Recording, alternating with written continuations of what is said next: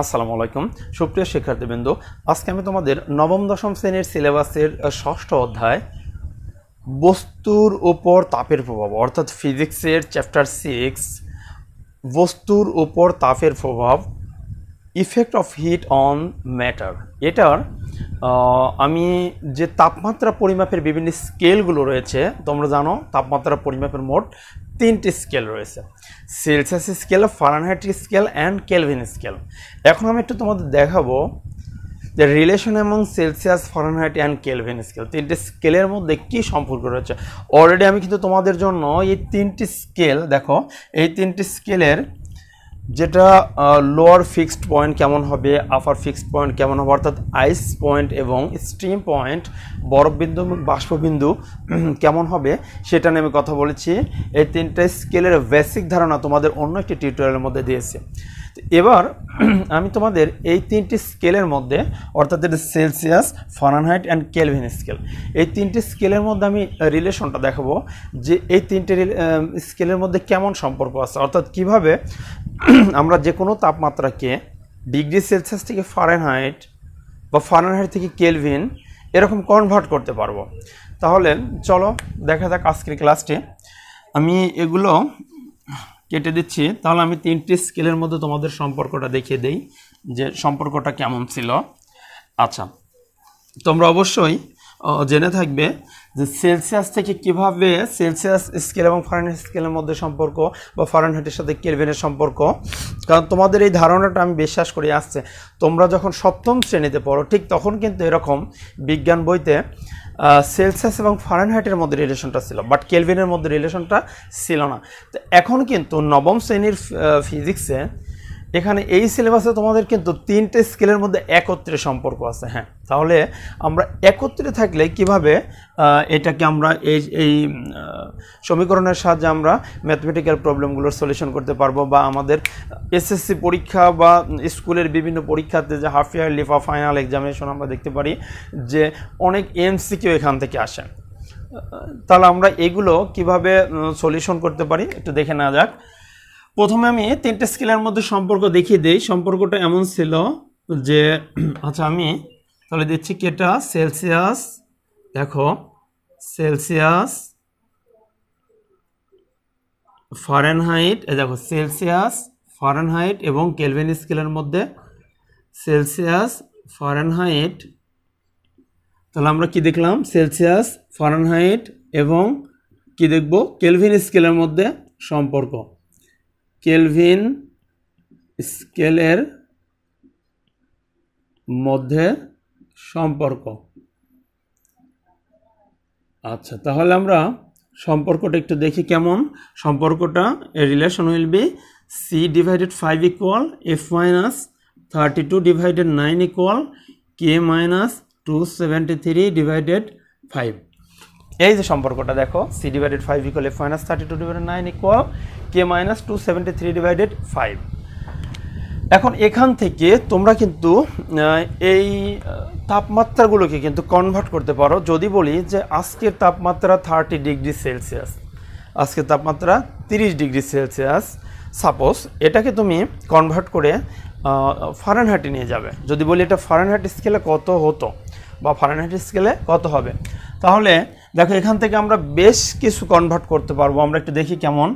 তুমি সেলসিয়াস থেকে ফারেনহাইট করতে পারবে, তুমি কিন্তু যে কোনো তাপমাত্রা সেলসিয়াস থেকে ফারেনহাইট করতে পারবে, অ্যান্ড দেন তুমি সেলসিয়াস থেকে কেলভিনও করতে পারবে কিন্তু। তাহলে সেলসিয়াস টু আমরা সেলসিয়াস থেকে ফারেনহাইট, অর্থাৎ Fahrenheit from Celsius, kelvin from Celsius, এবং আমরা দেখো তাহলে আবার ফারেনহাইট থেকে কেলভিনও করতে পারে। হিসাবটা একটু ভালোভাবে বুঝে নাও যে সেলসিয়াস থেকে ফারেনহাইট, সেলসিয়াস থেকে ফারেনহাইট, সেলসিয়াস থেকে কেলভিন, ফারেনহাইট থেকে কেলভিন, 3টা এখানে কনভার্ট 3টা হচ্ছে।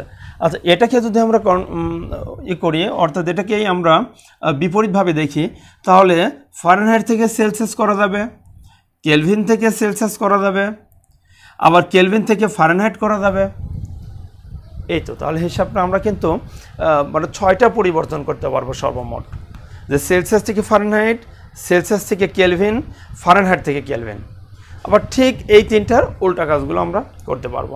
তো এবার আমি তোমাদের সেলসিয়াস থেকে ফারেনহাইটে কীভাবে রূপান্তর করো, অর্থাৎ ক্রিয়েটিভ কোশ্চেন তোমাদের প্রয়োগমূলক যেটা গ নম্বর যদি আসে তাহলে সেটা আমরা কীভাবে অ্যান্সার করব এবং শর্ট পদ্ধতিতে কীভাবে করব আমি সেটা, অর্থাৎ মাল্টিপল চয়েস কোশ্চেনের জন্য এমসিকিউর জন্য কীভাবে করতে হবে সেটিও দেখিয়ে দেব। আচ্ছা, প্রথমে আমি তোমাদের ক্রিয়েটিভ কোশ্চেনটা কীভাবে আসে সেটা নিয়ে একটু কথা বলবো, যে ক্রিয়েটিভ কোশ্চেন এখান থেকে কেমন হবে যদি তোমাদের প্রয়োগমূলকে আসে সে তখন তোমরা কিভাবে অ্যান্সার করবে।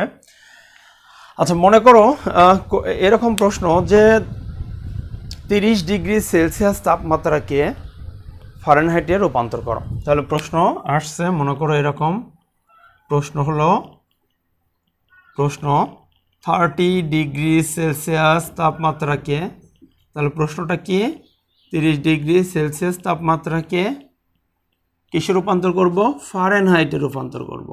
হ্যাঁ, ফারেনহাইটে 30 ডিগ্রি সেলসিয়াস তাপমাত্রাকে ফারেনহাইটে আমাদেরকে কনভার্টিং করতে হবে। এক্ষেত্রে এই যে দেখো 30 ডিগ্রি সেলসিয়াস তাপমাত্রাকে ফারেনহাইটে রূপান্তর করো। তাহলে আমরা ফারেনহাইটে রূপান্তর করব। তাহলে এটা কিভাবে করব, ফার্স্ট অফ অল তুমি কি দেয়া আছে সেটা একটু লিখে নিবে, যে এখানে ওর দেয়া আছে, আচ্ছা এই যে দেখো 30 ডিগ্রি সেলসিয়াস, এটা কিন্তু সি এর মান, অর্থাৎ সি ইকুয়াল 30 ডিগ্রি সেলসিয়াস। এখানে সি ইকুয়াল আমরা লিখতে পারি 30 ডিগ্রি সেলসিয়াস।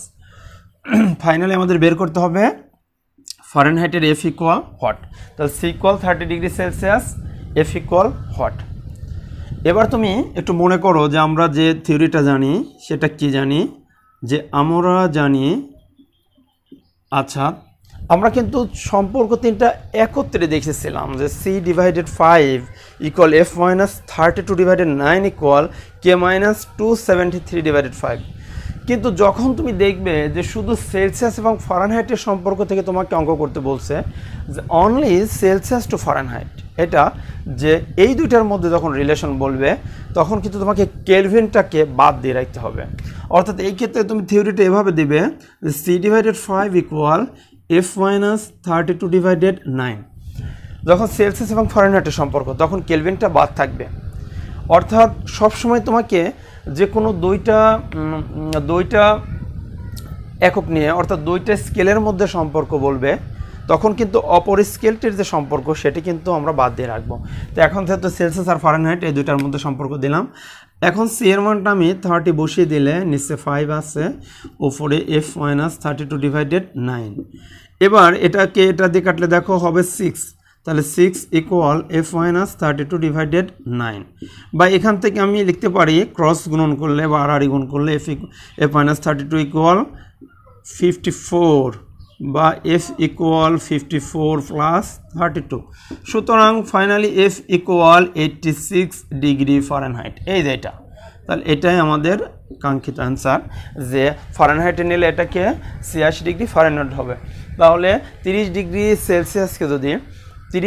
সেলসিয়াসকে যদি আমরা ফারেনহাইটে কনভার্টিং করি, hour answer will be 86 degree Fahrenheit. ওকে, তো আশা করি এটা তোমরা বুঝছো। এভাবে আমরা যেমন সেলসিয়াস থেকে ফারেনহাইটে কনভার্ট করলাম, এরকম কিন্তু ফারেনহাইট থেকেও সেলসিয়াসে কনভার্ট করতে পারবো। হ্যাঁ, তো এটারই এই প্রশ্নটায় যদি তোমাদের মনে করো যে ক্রিয়েটিভ না এসে, অর্থাৎ এটা যদি তোমাদের গ নম্বরে আসে তোমরা এভাবে অ্যান্সারটা করবে, কিন্তু ক্রিয়েটিভ না এসে যদি তোমাদের মাল্টিপল চয়েস কোশ্চেন অর্থাৎ এমসিকিউ আসে, কিন্তু এমসিকিউ আসলে তো সময় তোমাদের জন্য 1 মিনিট, 1 মিনিটের মধ্যে তোমাকে অ্যান্সার করতে হবে। হ্যাঁ দেখো, তুমি যদি অঙ্কটা করতে যাও আমার মনে হয় প্রায় 2 মিনিটের মতো সময় লাগবে। তো এভাবে 1-1.5 মিনিট বা 2 মিনিট সময় লাগলে তুমি তো অ্যান্সার আসলে করতে গেলে সময় পাবে না। তো আমরা এটাকে কত তাড়াতাড়ি বের করতে পারি, মানে এমসিকিউ করার জন্য কত দ্রুত এটার অ্যান্সার বের করতে পারি সেটা একটু দেখি, যে আমরা এমসিকিউর জন্য কিভাবে কাজ করব। তাহলে এমসিকিউর জন্য এই অঙ্কটায় যদি থাকে যে 30 ডিগ্রি সেলসিয়াস এটাকে ফারেনহাইটে কনভার্ট করো, ফারেনহাইটে রূপান্তর করো, তাহলে আমরা এটার জন্য কি কাজ করব, আমাদের নিয়মটা এরকম, আমরা এই কাজটা করব যে যত ডিগ্রি সেলসিয়াস দেওয়া থাকবে সি, ওই সেই সিটাকে 1.8 দিয়ে গুণ করে একটা 32 যোগ দেব।